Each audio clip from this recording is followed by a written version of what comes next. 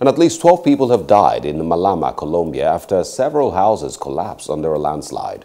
Officials say the landslide was caused by heavy rains in the rural town. Municipal authorities reported 11 people were rescued alive in the rubble, 2 of which are in critical state and are receiving medical assistance.